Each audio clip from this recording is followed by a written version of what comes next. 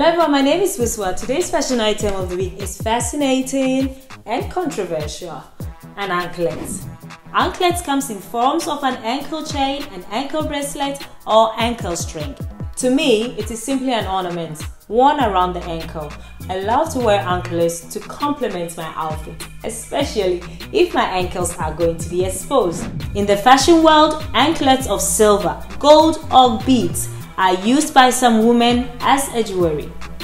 According to my little research, anklets are an important piece of jewelry in Indian marriages.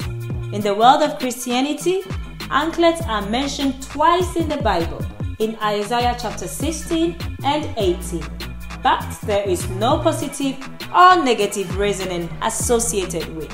In the Islamic sphere, it is permissible for women to wear anklets on their legs for the purpose of beautification.